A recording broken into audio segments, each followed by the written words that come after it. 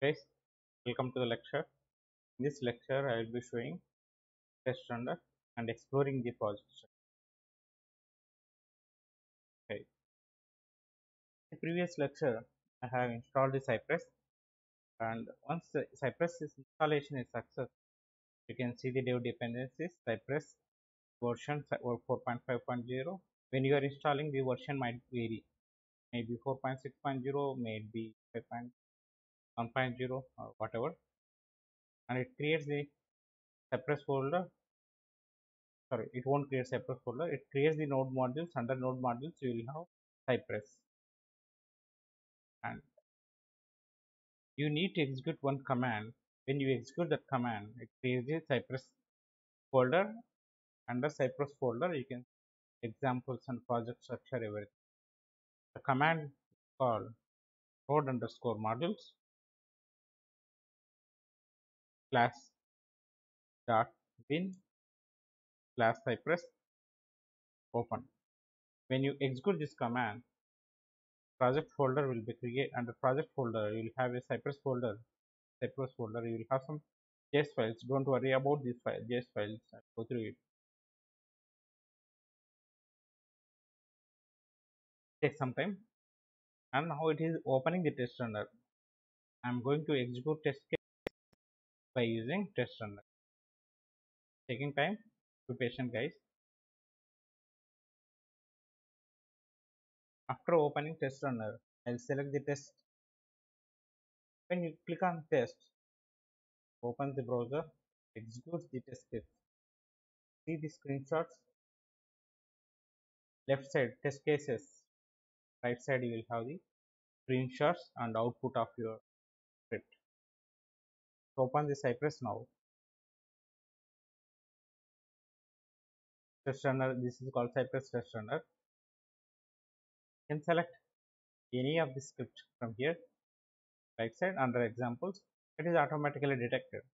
I will be creating one basic test spec, and it will be detected that basic test spec.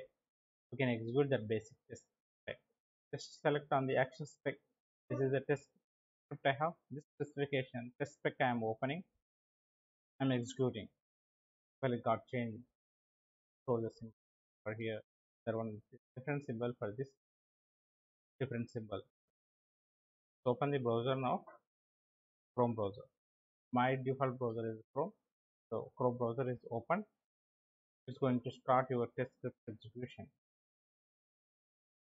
It will show you how many test cases are failed, so fast, and you can even restart all test cases.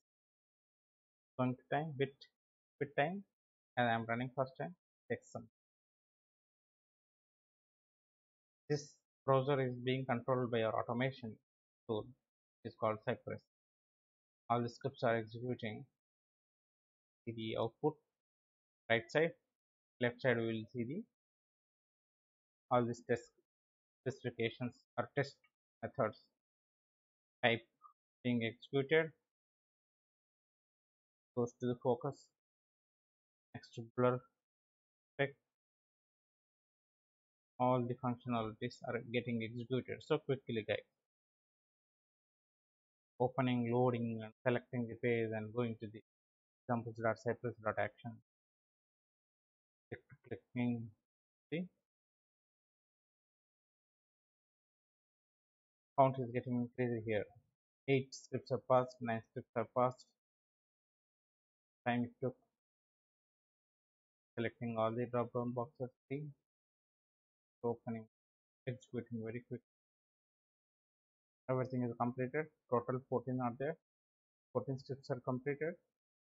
Once the execution is completed, if you want to restart, you can restart all the tests. Just you need to click on this.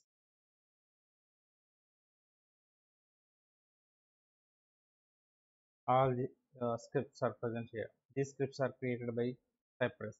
This command. I can see the logs also. Each and every command log.